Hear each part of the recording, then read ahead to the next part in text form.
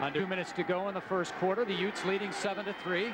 They've already rushed for 119 yards. Second and short.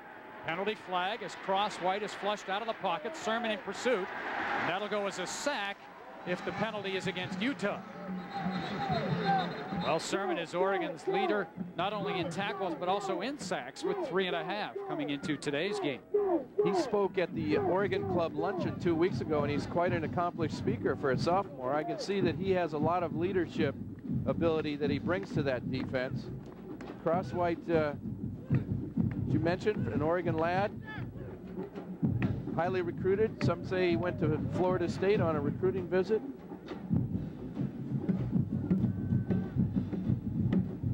That'll be a personal foul. That's a 15-yarder. That's the second face mask penalty that on Utah today.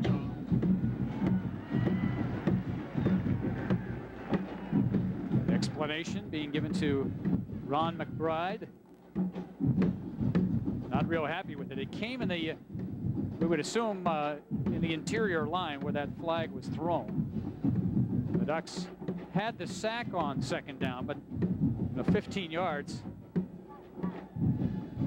See Robin Ross to the right of